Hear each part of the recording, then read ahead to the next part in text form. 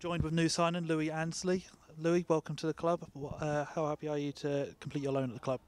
Yeah, delighted to get it done. It's been in the pipeline for a while now, but yeah, just really happy to be on board. What attracted you to come to Barnet? Well, obviously I was here before. I had a few phone calls and chats with the gaffer, and you know, it really attracted me. Obviously, doing really well in the league, winning football matches, and that's what I want to do. Yeah, so I'm delighted to be on board. For the fans that don't know you, what are your key strengths? Class myself as a ball-playing centre half. Enjoy tackles, fights, but can also do the nice side of the game as well.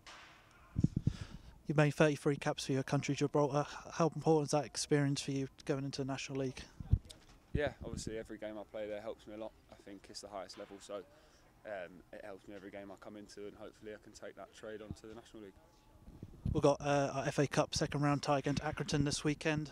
What's been the preparation ahead of this one? Yeah, so obviously we had Monday off and then game today, in Thursday, Friday prepping for Accrington, and I think they're the games you want to play in, they're the games you want to be involved in, and obviously we're all confident we can get into the next round. Have you set yourselves any targets for your time here at the club? I think it's just to continue winning football matches, and I think that's what the gaffer strives towards, and that's what all of the boys in there from the first day I've been here, I can see that. So I think we've just got to continue the way they've been doing, and hopefully I can continue with them. Louie, thank you for your time.